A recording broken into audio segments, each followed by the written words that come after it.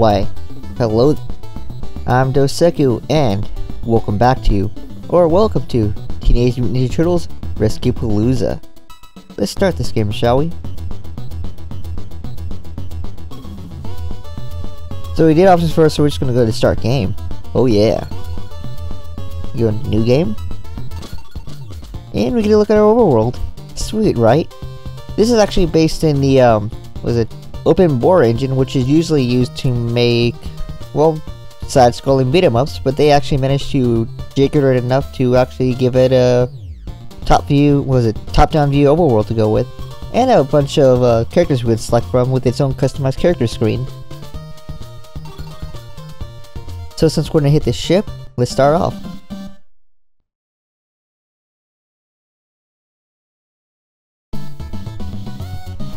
So for at the moment, we only have the Ninja Turtles to work with, which is fine. And we're gonna go with Leo, as you already see here. Now, one of the cool things about this game that you don't see in very many other Ninja Turtle fan games is, well, you can actually select more than just the Turtles themselves to play as.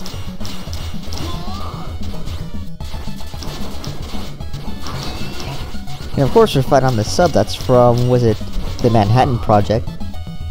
And that's actually another neat thing this game does. It actually combines, was it Ninja Turtles 1, 2, and 3 from the Nintendo. People usually tend to forget about their first Ninja Turtles game for some weird reason, because it's not really a side-scrolling beat-em-up. And of course we got our foot soldiers and little flying vehicles, which introduces another neat feature that this game has, as soon as we get to it. And yes, that's right. We get to ride vehicles too now. Nice. Unfortunately, it didn't help us here because you can't actually hit the other guy with the vehicle.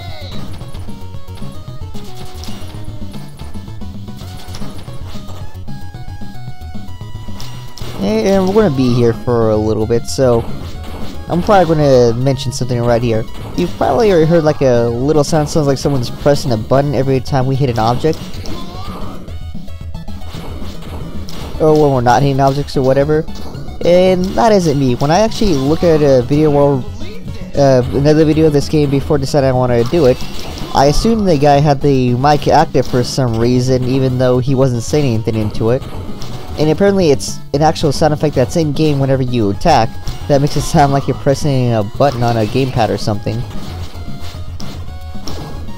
And I think it's a little annoying later on as you hear it more and more as we progress. Oh well. It looks like we're nearing the end of the sub, but we get, ooh, more flying vehicles.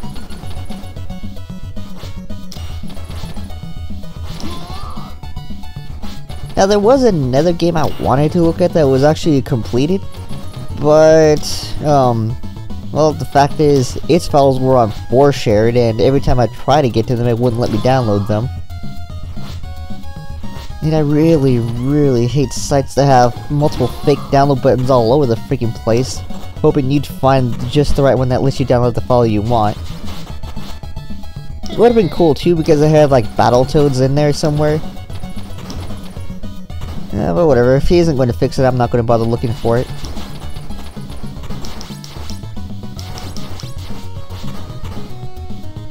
Now another thing you may have noticed is that yes, we do get voice clips in this game. Now I can't remember if that's the one from the 80s cartoon or not that you're actually hearing.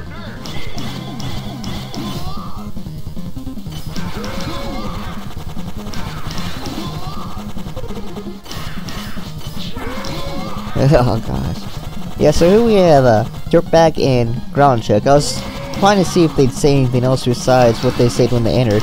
But they're actually based off the, well, actually they both showed up in the Manhattan Project. And then they both have been, added to this game and redone in glorious 16-bit.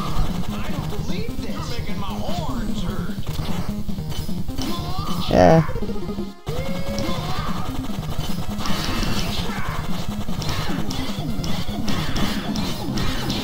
You can't beat these guys. Oh my god.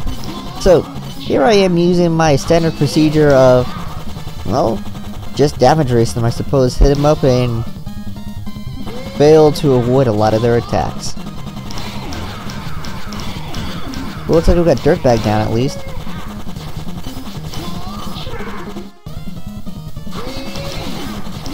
And of course I missed the blasted super we had. There we go. I wonder. Hey, can we do this? You've been hornswoggled indeed, my friend. Oh, hey! And after we beat each level, we get new characters. This time we get Mona Lisa, Groundcheck, and Dirtbag. Huh.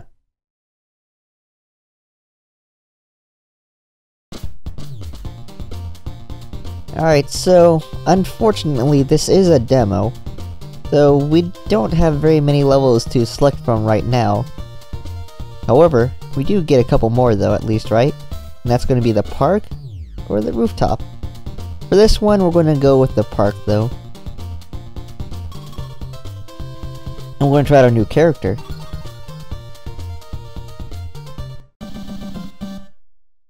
I also like how they actually precede each of the levels with the title card that you'd see from the regular show.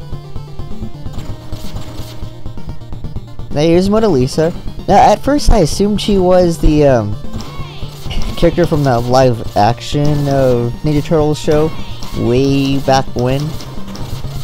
But I think that was Venus de Milo, which is a different character entirely. I don't actually know where I would have seen Mona Lisa from, or which episode of the 80s Turtles that she popped in with.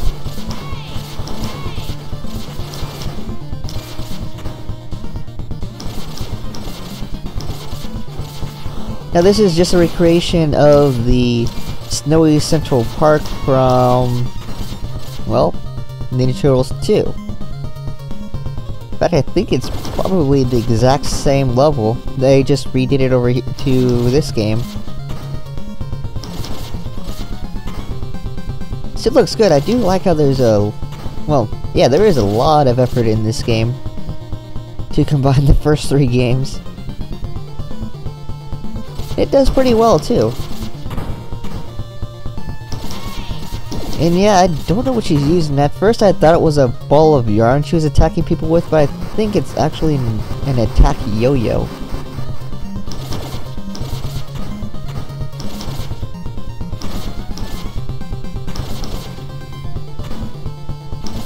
Yeah, I can kind of hear it more clearly now, that sound that makes it sound like someone's hitting a button. And of course, yeah, these guys were also in the original Ninja Turtles 2. I don't know what they were actually called, but yeah, they do come in as snowman. They shoot missiles at you until you break them out of their snowman form, and then they just jump at you.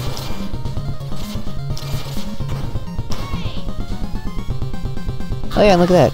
There's also ads for pizza, which were all over the second game. Even it was in April's building in the beginning.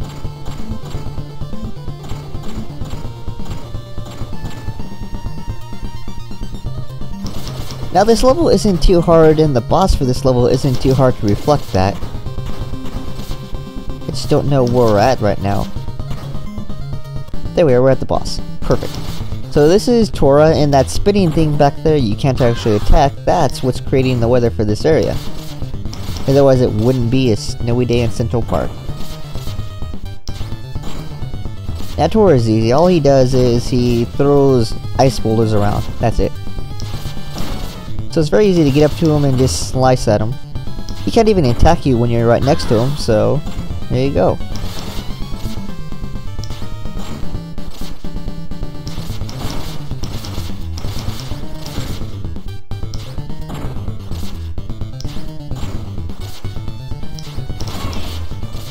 And let's see if we can pull off a special here. There we go.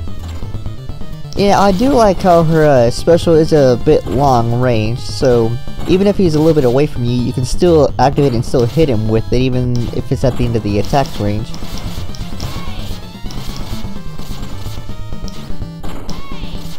Oh look, he actually does have a punch. Huh.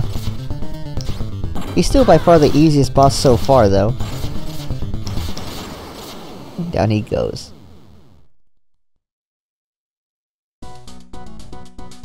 Right, so who do we unlock? We unlocked, ooh, April O'Neil, and we also unlocked Tora.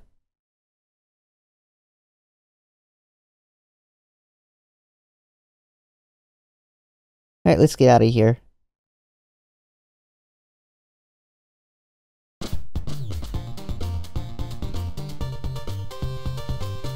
Alright, so there's basically one level left. That be the rooftop. Now I know we can play as Ground Check, Dirtbag, or Tora, but not very many games let you play as April O'Neil, so let's pick her up and see how this rolls.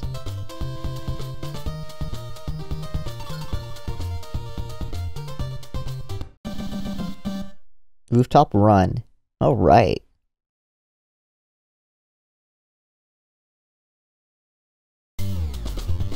Alright, so April gets two things. She gets the whip, which is her microphone, which you saw right there. And she gets a screen clearing attack, which is just her camera. And of course I died. Why not? Alright, so this level is based off the one from the original Ninja Turtles. In fact, it was the end of the first level. Or, sorry, it was near the boss fight, honestly, where you had to run across a bunch of rooftops to save Splinter. Now, it's best not to ask how we're playing as April when she was captured in the title screen. Just let it be. Perhaps we'll get a time paradox and actually rescue her as her. You never know.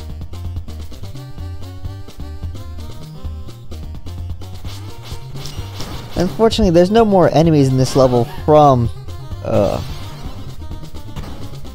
the first Ninja Turtles game. It's just basically the balloons that drop bombs on you and whatever the heck those things were called.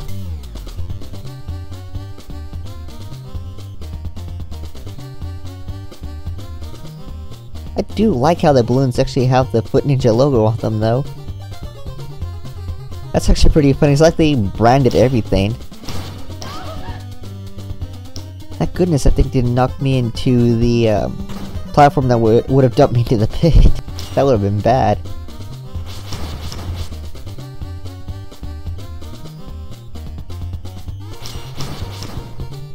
But even though her power was 1 on the character select, she seems to be quite powerful. Due to the fact that she's a long range attacker, honestly. So for him here, the Mecha Turtle, we don't actually have to get this close. We can get outside his attack range and strike him that way where he couldn't even hit us while we still can. But for this run, we're just going to damage race him. I think we can take him out before he takes us out.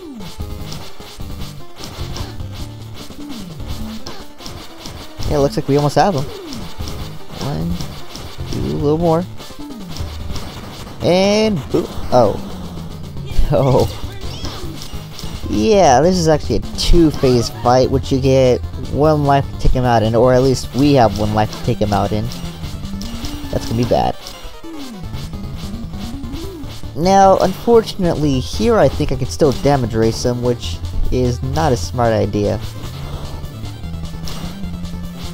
In fact, you can't actually hit him that much.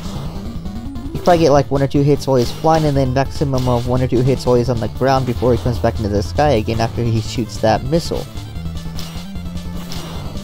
But you've basically seen all the attacks he has, though. Ugh.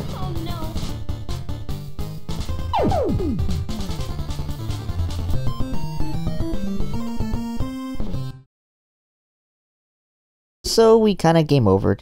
So let's try this again, this time with 3 lives. Don't know why the heck the foot soldier has a billboard with their logo on it and sit in front of a building. But whatever.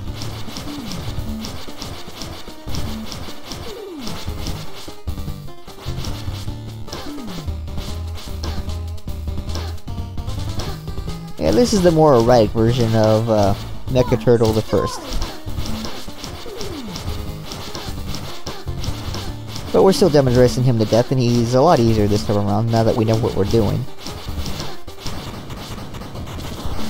Alright, so now it's up to phase 2. Now that bottom missile is actually kind of easy to avoid. You can see it right there. That's all you have to do. And you can get 1 or 2 hits in each time. Now also, don't forget to use your camera when you get the chance, because that'll also do some damage. Like that. It's best not to ask how a camera does it, it just does.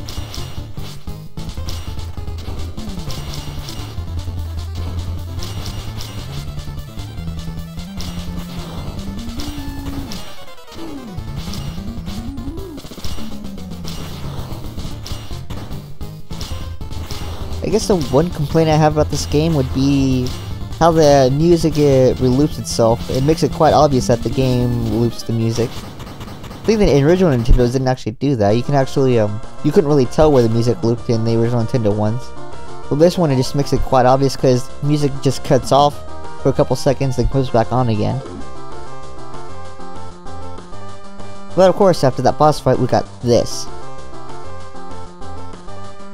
A mini platforming section with floating platforms and things that fire on you. Thankfully no foot soldiers or anything like that.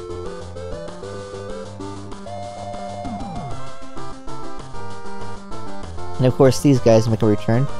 But now they're in tandem with other ones that do the same thing. It's just a matter of timing. You wanna... You basically want to get there when the first one jumps up, wait for the second one to drop, then jump onto the second one. Like you see here. That bad.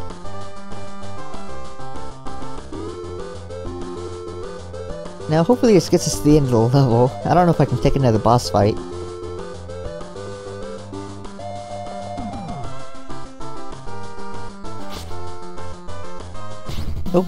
Oh it is. And with different music too. So, welcome to Slash. This guy is kinda hard. And it's... how do I put this? He's hard due to what you see there, honestly. If you're attacking him from the left side of the screen like we are now, you're in for a lot of pain because you have to avoid his spinning attack that he does, and if you do it... well, if he hits the screen, or the edge of the screen, he comes right back around, right? So if you're at the edge of the screen and you jump, you don't have enough time to make another jump before it actually hits you. So you're opened up to like 2 different attacks at once. And you can kind of see how bad that is. So optimally, you want to hit him from the center where you have enough time to jump twice. Like right here. Now he does use his sword attack every now and then. I don't know if we do it here or not. But he also just stands there and takes a beating for a good while before he decides to attack again.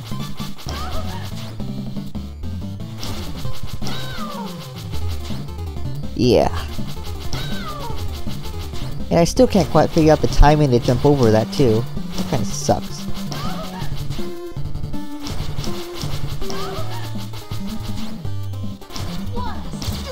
Yeah.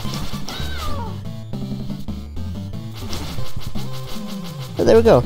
See? Easy. Once you can figure out you can dodge this thing and how to dodge it, honestly.